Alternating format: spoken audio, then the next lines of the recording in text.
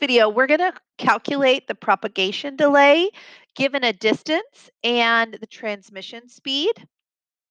So we'll use the formula that the propagation, and I'm just going to abbreviate that, propagation delay is the distance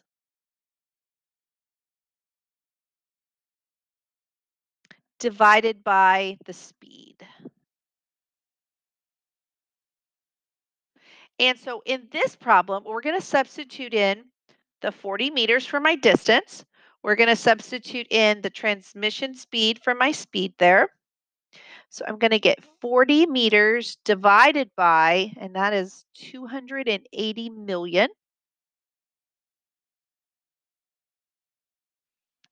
And you can go ahead and get a decimal for this. And I'm going to warn you, you're going to get a pretty small decimal. In this case, I got point, and then I got 6 zeros, 1, 4.